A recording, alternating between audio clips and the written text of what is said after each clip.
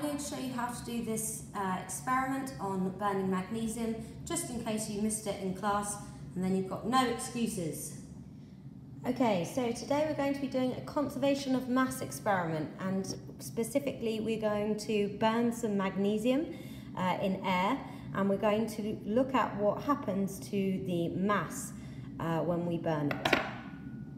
Okay, here's our equipment that we're going to be using. We are going to be burning a piece of magnesium ribbon here. We're going to be using a Bunsen burner to heat it. We've got a crucible with a lid on, held in this pipe clay triangle, and then we've got our usual heat mat and tripod.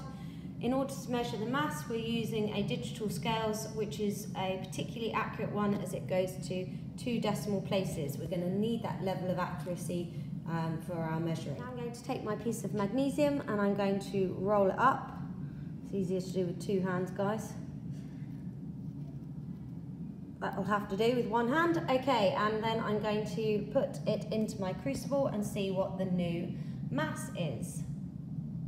Okay, so now I have a mass of 15.13 grams, which I'm going to record. Oops.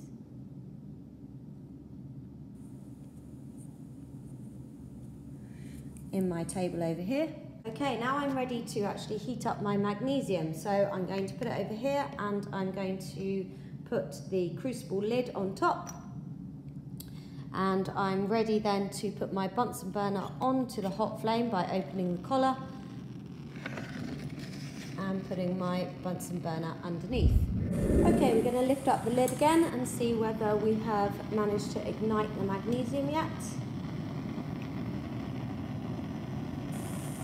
You can see it's just starting to go there. It's glowing and turning white as the reaction occurs.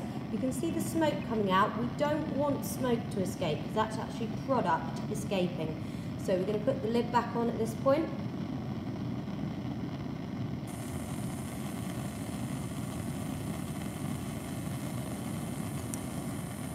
So you can continue to check that the reaction is occurring. You can see there's further ignition there when I'm letting oxygen in. So I'm going to close it back up. And I'm going to keep doing that until the point where, when I lift up the lid, I don't see any more ignition. I can see ignition again, so it's still reacting.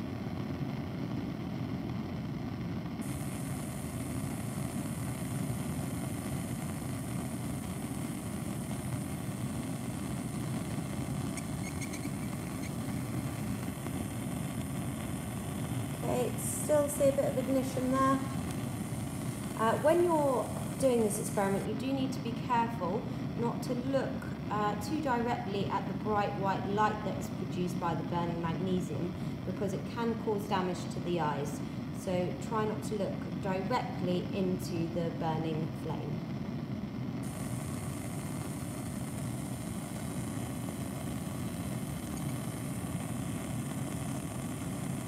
Okay, we do have some glowing still, but you can see it's not actually igniting this time.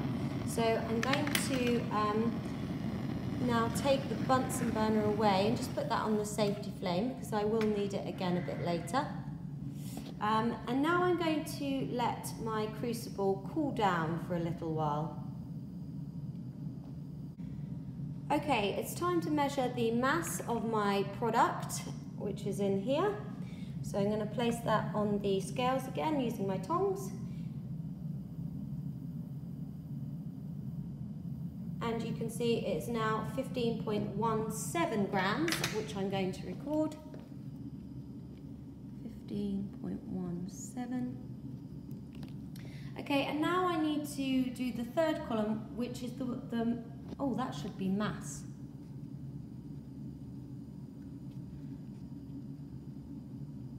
Who made this worksheet, Miss Butler? So well done for noticing, everybody, that that is a mistake. It should not say weight, it should say mass there. And so now we're going to get the mass after reheating. Okay, so I've put my crucible back on for reheating, and I'm just going to do what I did before and check every now and then by lifting up the lid slightly, although I've put it back on really wonky, so now I can't do that. Guys, this is very hard doing everything one-handed, so make sure you use both your hands. So I can see that there's no reaction happening, so hopefully I'm going to have nice accurate results. Alright, let's test out our mass after reheating. Okay, here's my mass after reheating. You can see it's exactly the same as it was the first time. So I'm going to put 15.17 in here, and now you can see my 3 sets of results. Now you need to repeat this experiment 2 more times, obviously, to be reliable, guys. So I'm just going to do that really quickly. So here are my 3 sets of results, and you can see in my first experiment, I've got a mass increase of 0.04 grams, which is a very small amount, but it is an increase in mass nonetheless. In my second, I've got a mass increase again, a slightly smaller increase this time. And then in my third, again, I've got a mass increase. So that tells me that it's fairly reliable that there should be a mass increase in this case, and we'll look at why in a second. After reheating, I just want to note that in these 2 experiments, or tests, there was no increase after reheating, but in this one there was, and again we'll look at why in a second. Okay, thinking about our conclusions then. One of the things we can conclude is that when we burn magnesium in air, we increase the mass, and we're going to look at why we increase the mass. And it's a very simple concept really. If we think about it, we've started with magnesium ribbon. I'm just going to use the symbols, and we've added oxygen to form the compound magnesium oxide. Now, when we initially measure the mass, we can only measure the mass of the magnesium. We're not measuring the mass of the oxygen because obviously the oxygen is not bonded to the magnesium. When we measure the mass the second time, in this column here, the oxygen has been bonded to the magnesium, so we can now measure the mass of both the magnesium and the oxygen. So there appears to be an increase in mass. If you think about it, actually there hasn't been an increase in mass, it's just that we're now able to measure the oxygen mass as well. Let's have a think then about why in these 2 instances there was no increase the second time, and in this one there was. So pause the video and see if you can work out why yourself. Okay, hopefully you might have got to the correct answer. In these 2 instances, there's no increase in mass, so the fact that there is no increase tells us that the reaction must have been complete, i.e. all the magnesium had reacted and bonded to form magnesium oxide. In this second one, where there's another increase, what this tells us is that the reaction was incomplete,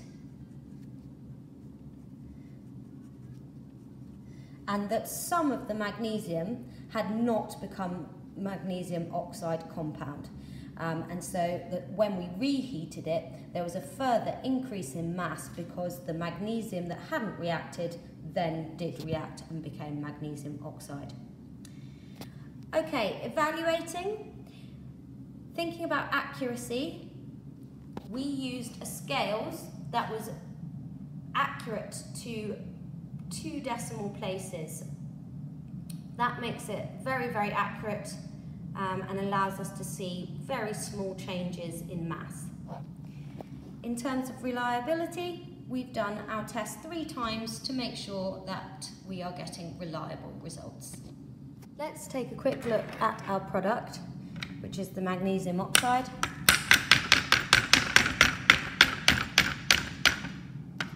There we go. So you can see that it's gone from being a grey metal to a white powder, which is very brittle. We can break it really easily by just tapping it. There we go. And that's how we do the burning magnesium reaction, guys. Hurrah!